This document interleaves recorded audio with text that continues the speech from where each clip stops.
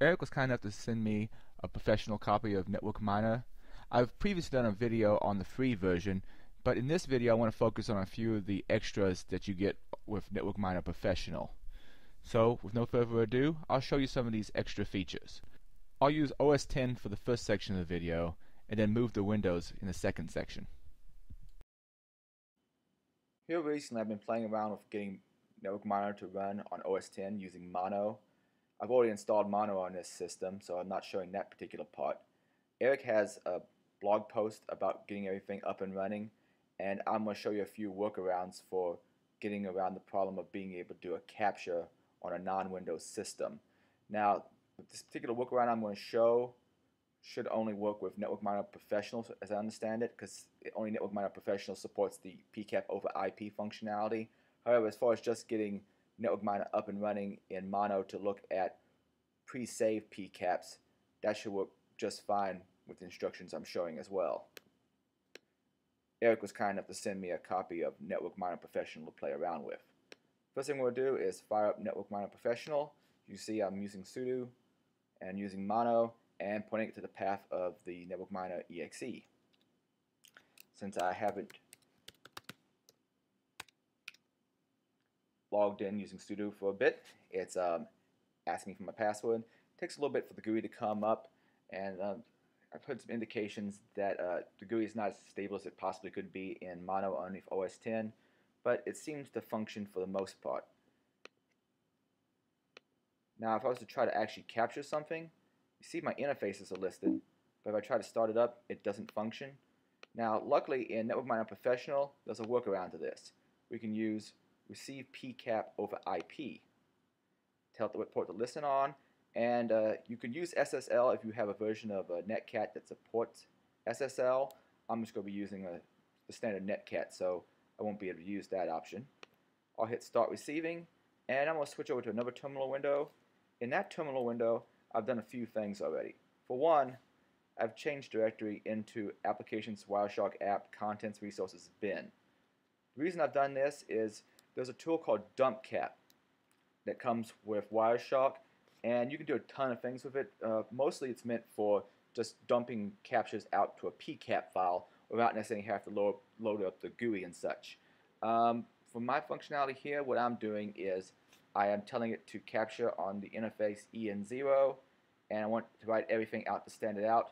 Then I'm essentially piping it all into Netcat and sending it to localhost port 57012. So let me go ahead and start that up, and hopefully that's actually going to function properly. There we go. And as you see back here, the capture is actually happening. At this point, the functionality should be very much like you would expect from NetworkMiner doing a standard capture. That's it for this particular section of the video. Since I covered the basics of doing a PCAP over IP capture in the OS X section of this video, I'll cover a few of the other extra features that are built into NetworkMiner Professional. One of them is port-independent protocol identification, and if I understand this properly, essentially it doesn't use the port to identify, well, the protocol, which is pretty much just restating the name. So let's say you're having communications with a web server that's not using the standard port 80. It'd still be able to identify that the protocol is HTTP by the contents of the packets. Probably something similar for, let's say, email traffic on port 25 if someone decides to run an SMTP server on something other than port 25. I can't really easily show that particular feature, so I'll move on to showing exporting to a CSV file, so you can import it into pretty much any other kind of tool, database, what have you. So let me do a quick capture. I'll go ahead and choose my wireless interface on this particular machine, capture some packets. I'm going to sort by operating system, do a sort and refresh. And I've shown all these features in a previous video of mine. If you want more information on using the basics of NetworkMiner, especially the free version, go check it out. I'll provide a link someplace on this page. Let me stop this and go ahead and export this out as a comma separated value file. and I'll say, let's save out the hosts, and I'll put it in a little folder called Adrian's Data. And let's just call it hosts test. Now if I was to actually go look at that file, let's see what's in it. Now we have a nice little CSV file we can import into other tools with the IPs collected and various information about them. You can see the OS detected and so forth. Now you can kind of replicate this with the free version if you use other tools. What they can do is they can look at the control right here and export data out of it, but it's a little bit more painful doing things that way. Another option you may have noticed in the CSV file was that it identified where in the world it thinks that particular IP address is using a GeoIP database. Now you can kind of do this with the free version, but you'd have to export the data into something and use another tool to look at the IP addresses and try to figure out what country they're in. Another option you have is host coloring support. So let's say I wanted to find one of these particular machines out there on the internet, or sorry, let me see, I want to find other frames that are associated with that particular traffic. I can right click on one, say select host color, and I'll just select this light blue for no real reason. I go into frames, and it should highlight the particular frames that are associated with the one I chose to give a color to.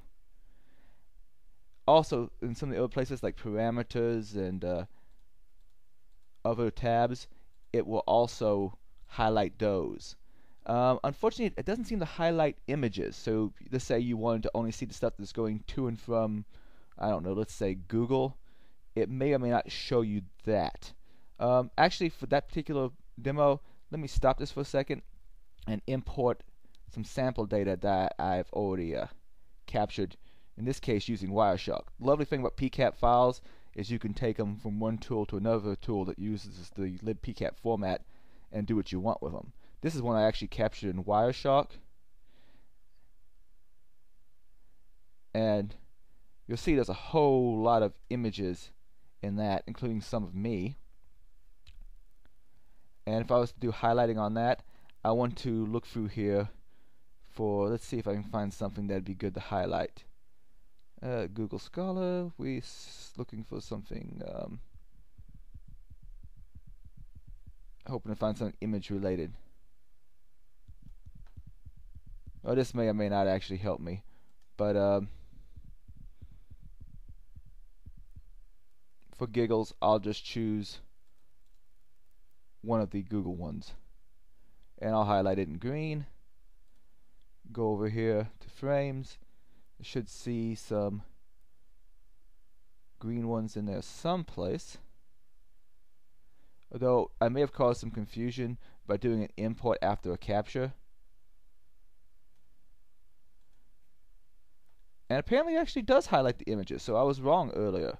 You can actually see what images were served up from that particular IP address. So actually that's better than what I said earlier in the video. I'd done a previous test and I must have screwed it up in some way. But that would be host highlighting in a nutshell. Another thing you can do is a little bit of command line scripting. And you'll see I've done it a couple of times here as a test. Essentially you can import a PCAP file all over the command line and send it out, the output out to some directory where you put all those CSV files.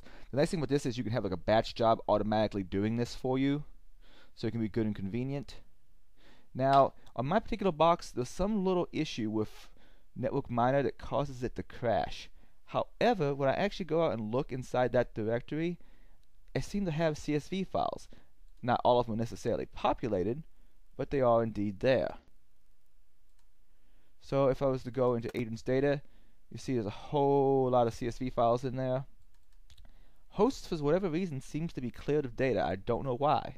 However, some of the other ones actually do appear to have data in them.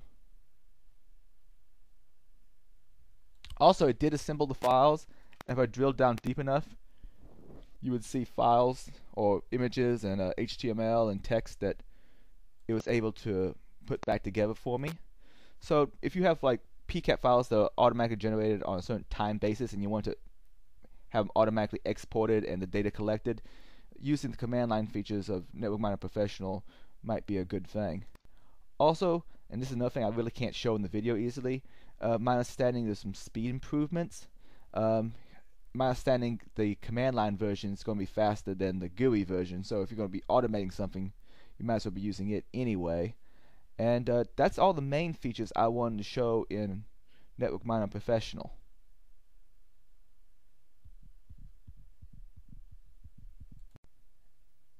As usual, I like to give you a few links for further research at the end of my videos. Now, since I've moved from using the Flash, you'll have to either go to my website to be able to directly link to these or just type them in. Of course, there's the NetworkMiner website where you can download both the free version of NetworkMiner and order the professional version. If you want more details about how to set up PCAP over IP, Eric has a blog post about it. He also has a blog post about using the command line interface version of NetworkMiner, so go check it out. I'm going to be sending him bug reports on any little issues I find, and hopefully that little problem I had in the video will be fixed here very shortly. If you want more information on what NetworkMiner can do besides just these more advanced features, things like OS detection and parsing various types of network traffic like FTP, SMB, and HTTP, and extracting files, go check out my original video on NetworkMiner, and all that core functionality is also in the free version. Thanks for your time.